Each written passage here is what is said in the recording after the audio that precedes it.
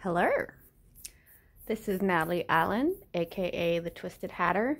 I'm looking a hot mess right now, so we're going to pretend this is me. Hello. Today I'm going to be showing you how I like to shade on hats or crocheted items. Now, everybody has their own personal preference of how they shade, what they use to shade. For me, this is what I like to use. It's a fabric ink paint, so it doesn't wash off.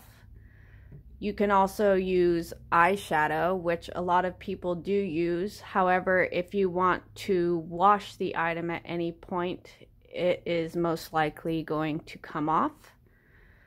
People also use acrylic paint, which probably won't wash off, but it will make the item crunchy, and I don't like to wear crunchy, I like to eat it.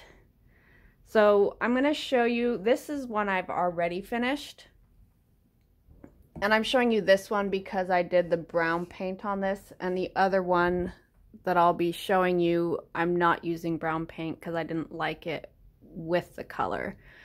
But for this one, I started off with the base of brown, just to kind of dirty up the whole thing everywhere.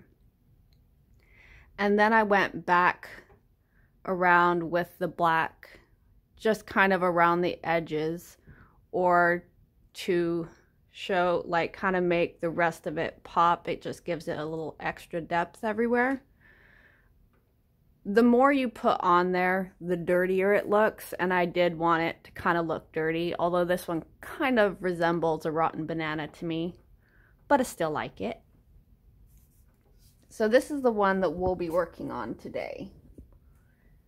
And I did start off with a base coat of black because I do like to go on the hat first before I sew the items on. That way I don't have to try to get into the nooks and crannies underneath the items I sewed on. And then after everything is sewn on, then I go back around and kind of add all the extras, just so I know, like, because if you're shading underneath a piece, it's pointless work, and I don't like pointless work. So today we're going to be using the black fabric ink, just a cheap crappy paintbrush, and then a plate, any type you like. I don't know if it makes a difference if you use a fancy brush or a crappy brush, and it's always helpful to have a cup of coffee because coffee is life. So what you want to do is dip the paintbrush in the paint, and then you want to rub most of it off, just because if you just load your paintbrush and shove it on there, it's going to be a glob. Now, I like to shade around the edges of everything, so you start off with a very light pressure on the edge, and then once you notice like a lot of the paint coming off already, then you can go back, or you work a little further in, and you can rub harder just to add the lighter shading.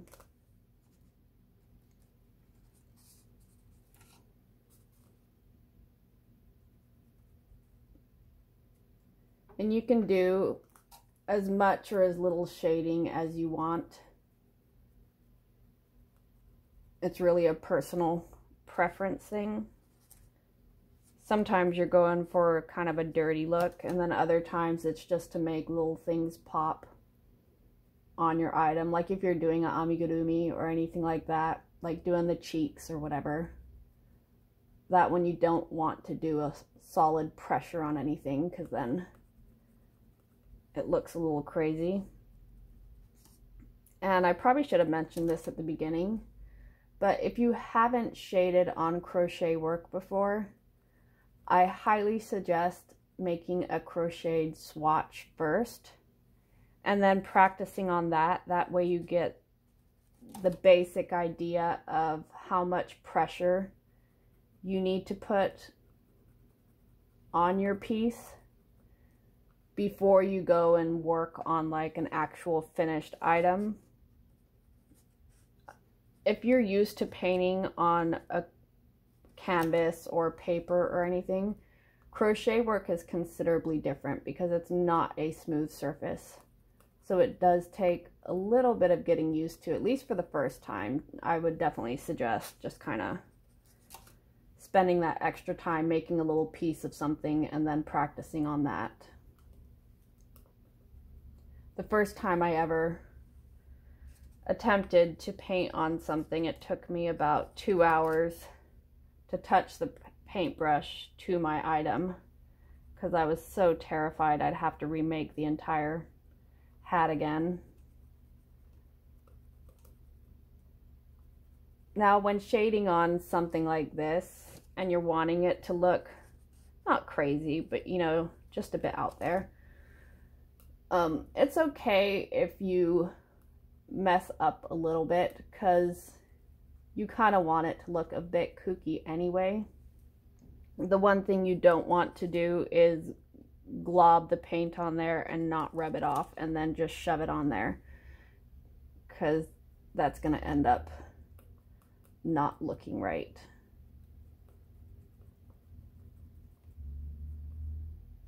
Just kind of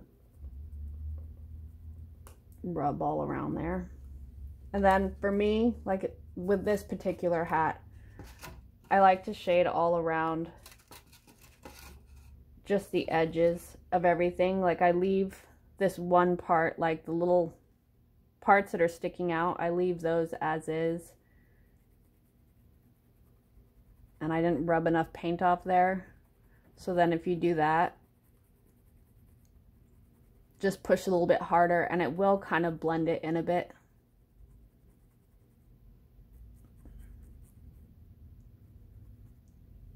Don't pay attention to my funky fingernails. I spend all my money on backdrops, yarn, and tutus, not on my fingernails.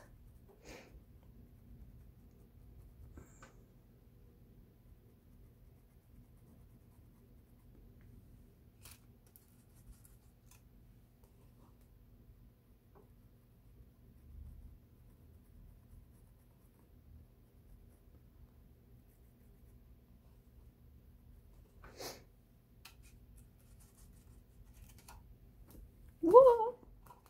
And normally I don't use a spinny thing or anything like that. It's just trying to get it to turn for the video.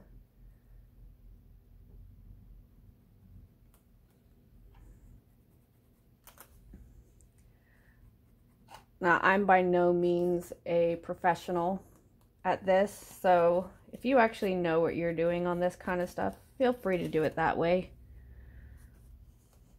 I've just had a couple people like ask, I don't really understand what you mean by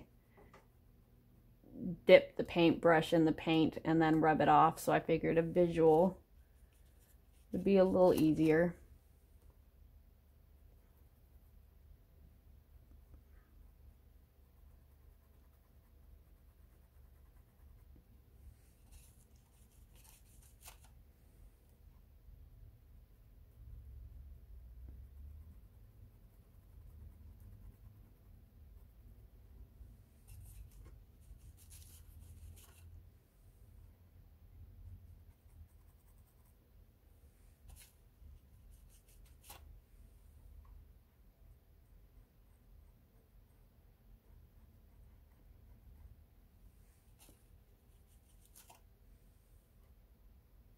And for me, when I work on like hats or anything like that, I get like a base of, like I'll shade around all the corners and everything.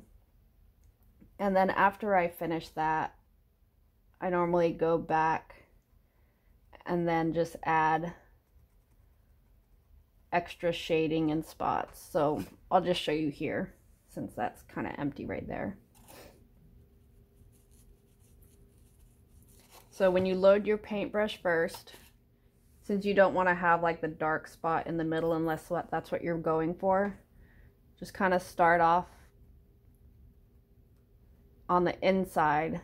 And then when you notice some of the paint coming off of the brush already, so it's getting a little less, then you can rub it a little harder on there so it just adds like a very light shading but still noticeable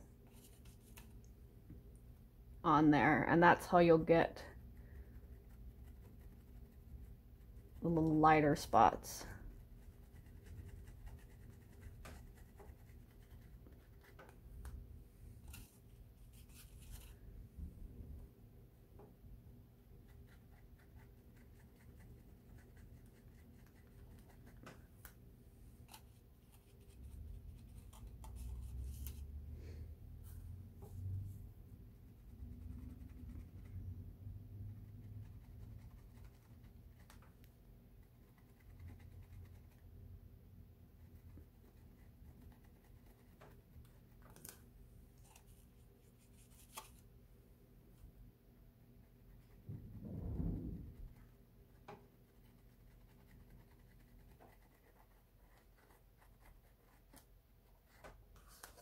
It's really up to you, like how much you want to do anywhere.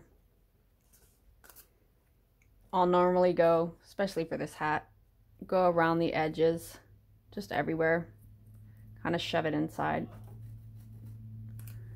But hopefully this helped out somewhat explain things.